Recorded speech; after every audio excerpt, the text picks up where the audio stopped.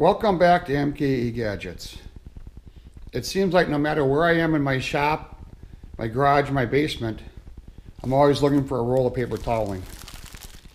I bought these at Menards, and you can get them at the wholesale club, like 20 of them for like $15. They come in white or blue. Really doesn't matter the color, they all perform about the same. So in the shop I have one paper towel rack, and it's way on the opposite side of wherever I need it. It's never in the right place. So I always wanted to add some more paper towel rack holders in the shop. Maybe one by my lathe, one by the mill, one by the bandsaw. But I never really had the time. And recently a friend of mine came over and he dropped off these towel racks. And these were towel racks. He remodeled his bathroom. 2 towel racks of different sizes and a toilet paper rack holder.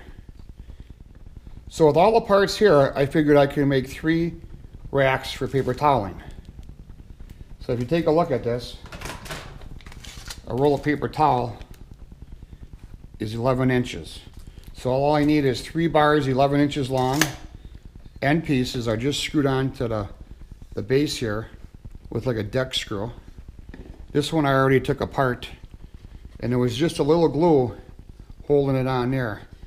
I just sanded it on my belt sander, kind of removed some of that glue so it slides on and off. So I'm going to take the rest of these apart, cut them up, and then reassemble them, and then find some locations for them. I'm at the rigid sliding compound miter saw here, and I laid out the center line of the long rod and the long base. I'm going to cut each of these in half. The nice thing about this saw is it has a laser light, so I can line this up the best I can by eye. But when I turn on the saw, the laser line will show a red line on there, and I can do my final adjustment. Keeping my fingers out of the way. It's going to get loud.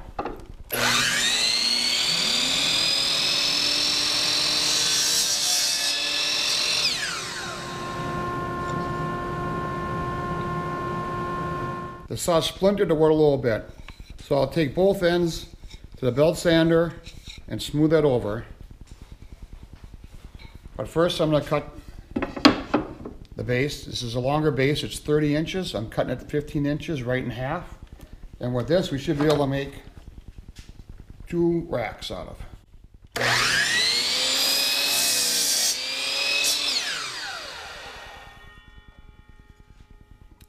Little chipping out there, not bad. Off camera, I'm going to take it to the belt sander and we'll start assembling.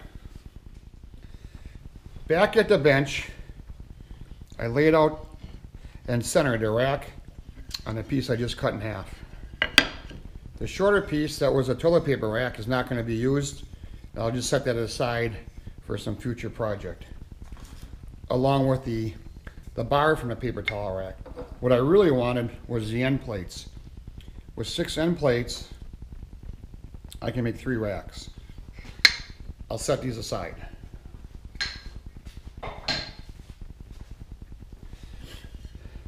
I found the center, top to bottom, and made 2 little marks. I'll drill and countersink in the center of that line, and I equally spaced it from both edges.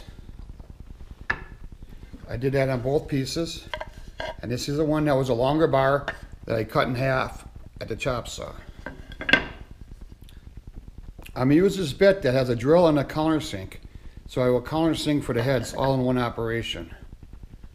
Just find the center of that.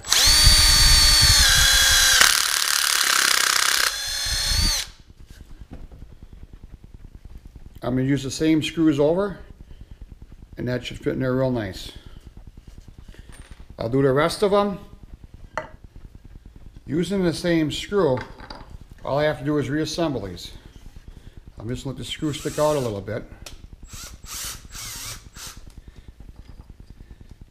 Line it up with the previous hole and screw it down tight.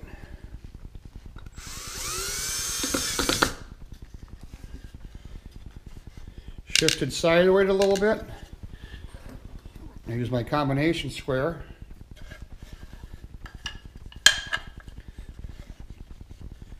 Get straighter there. I'll do that to the rest of them. So the longer rack I cut in half. The short toilet paper rack I discarded, but I kept the end pieces. And this was the medium rack, and I didn't cut it to length yet. I might in the future. But I have this magnetic toolbar I got free at Harbor Freight. Harbor Freight has those coupons in the paper or in the flyers and a circular online that you get all the time. And this is a magnetic toolbar. And this is my little tray I made a while ago. It's a bakery pan. And this is my project cart. It's on wheels, so I can move it to my lathe, to the welder, to the drill press, to the bench, keep all the tools and all the parts on this. And I thought, well, it'd be really nice to have a paper towel rack. With this being steel, I'm gonna stick one right on here. And that is not gonna come off. So now, wherever my projects are, I have a paper towel rack. The second rack I'm placing behind my mill on the wall here.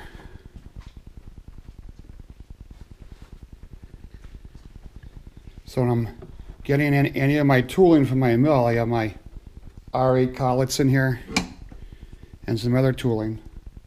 When I put it away, I can clean it with a piece of paper toweling. So that will be a nice welcome addition.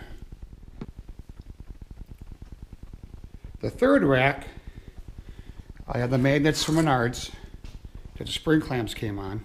Remove them. I use the same screws that came with it. Screw the magnets through the wood and to the sides. And that will keep right here on my workbench. This is where I do my assembly, my workbench, and it'll always be nice to have a paper towel rack real handy.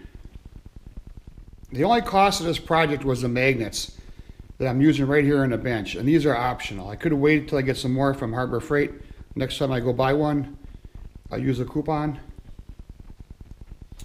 This video is dedicated to my friend Kevin, who gave me the 2 towel racks and a toilet paper holder.